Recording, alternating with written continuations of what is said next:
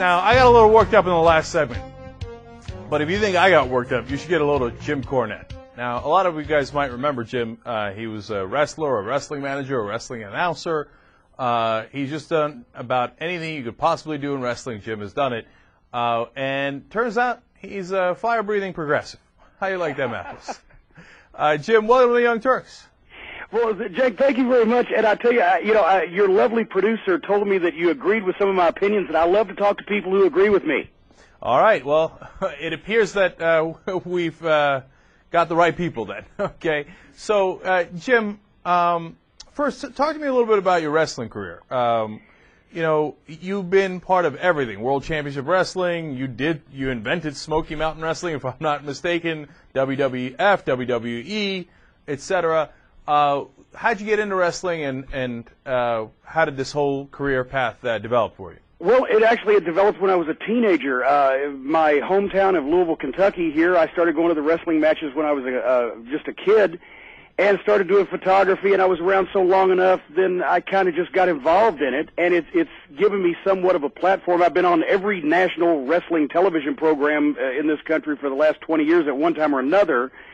So at least I have some type of platform with folks who have seen me in wrestling to say something. And it started out really just because I was doing one of my internet broadcasts, and I just got fed up with what I was hearing. And a lot of people responded to it. And, my qualifications to comment on politics are I'm an American citizen. I mean, that's it. I have no experience in or expert knowledge of politics, but I'm an expert in one thing that it seems like the Republicans and the conservatives and the right wing does every day. I'm an expert in hyperbole, hyping up the big fight. I mean, that's wrestling, that's boxing, that's now the UFC. This is what these people are doing to us, is they're hyping up the big fight, the personal issues, the grudges, the glorious triumphs of the American way, the Rocky movies. And a lot of times when you do that, you lie to people. You gin up controversy. You make people mad. You make people want to buy tickets to see the guy whose record isn't really as good as you say it is, and you obscure the facts and create a dragon to slay.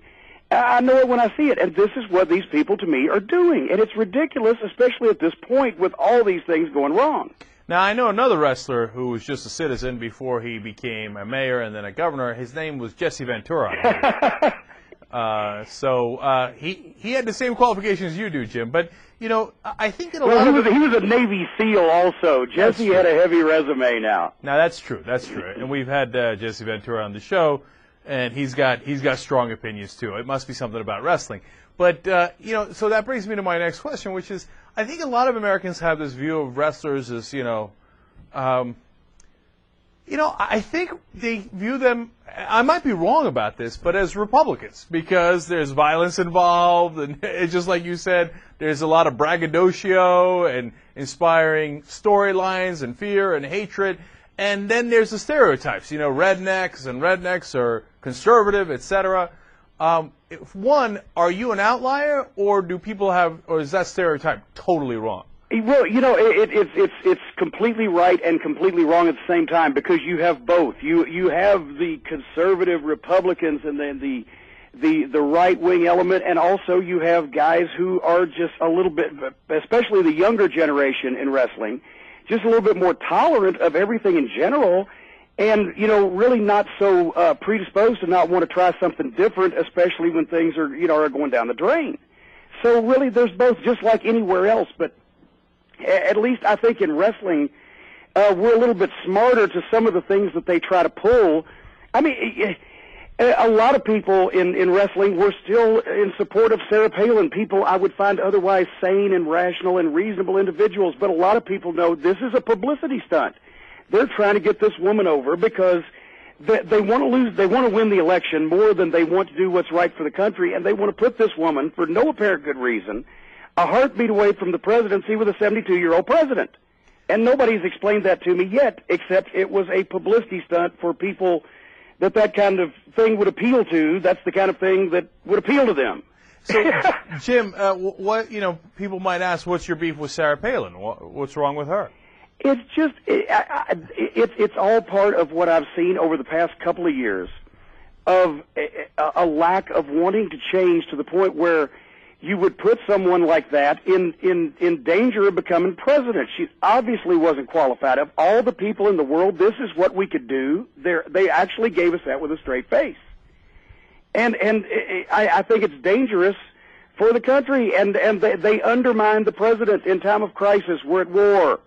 We've got an economic crisis going on, or had one. It's up 3,000 points to the Dow since Obama took office. Do you think the Republicans are responsible for the economic crisis? I think the last administration and just the policies of not keeping an eye on these people had a lot to do with it. And I don't understand why that they have tried to undermine the guy that wants to make a change after he's been elected. They come up with socialism, communism, Nazi policies, pull the plug on grandma death panel, scary, threatening words. They lie about things or at least misrepresent. Nobody will calm down. When did it become acceptable or cool or patriotic to bring a pistol or an assault rifle to a speech by the President of the United States? Yeah, well, that's what we've been talking about a lot on this show, and I don't understand that at all. There are so many things going on that I think that the conservatives or the Republicans or Wall Street or whoever the case either doesn't condemn and use the word nuts in a sentence when describing the guy with the assault rifle. They don't do that. It's either tacit approval or tacit encouragement for everybody to freak out and think that grandma is going to be killed by the government. Now, Jim, what are they trying for us to find out and figure out and move forward with? Jim, do you think it's ridiculous? Do you think the Republicans are taking advantage of some of their conservative followers and using them as dupes?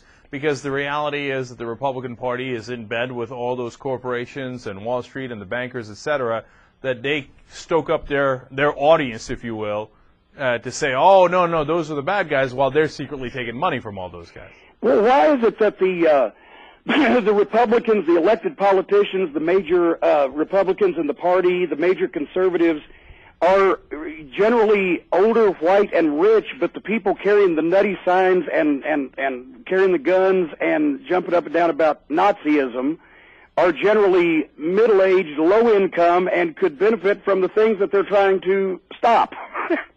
I can't figure out how they can do that to an entire segment of the populace that would probably benefit more than normal from the policies that this guy's trying to implement. But they do it. I feel sorry for him, but I think you're right. I think they use the showmanship that we see in wrestling sometimes and some of the other arenas to trick the people into following them. Look, Rowdy Roddy Piper always comes to mind because the Republicans will hit you with a chair in the back of the head. And then when you turn around to hit them, they'll do what, I don't know, remember what Piper used to do? He'd beg and be like, no, don't hit me, what did I do? I didn't do anything to deserve this. Right. They do that. Well, the thing is, some people in this country are just literally that mad the black guy won, right? You're not going to get to them. But, I listen to conservative talk radio when I make long drives because it keeps me awake because I get mad.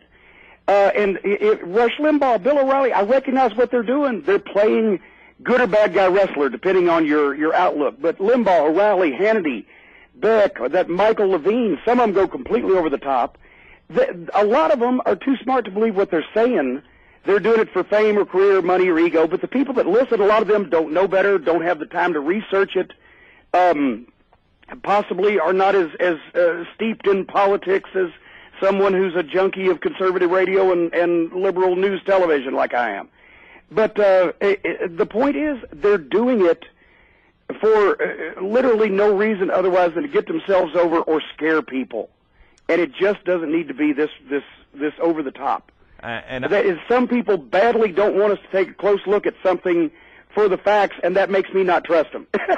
Yeah, and I think you nailed it when you said it's like a show. They're putting on a show, and they might, to us, they look like the heels, right? But yeah, well, the thing to remember is this is still America, even with Obama, the president, people.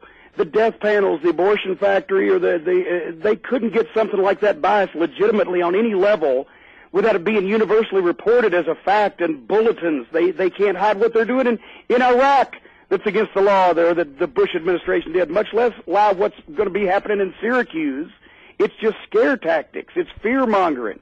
People are working you for their own gain. So you calm down, take a look at things.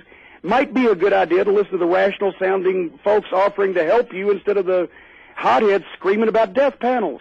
That's words to live by. I like it. Jim, so finally, tell us what you're up to these days.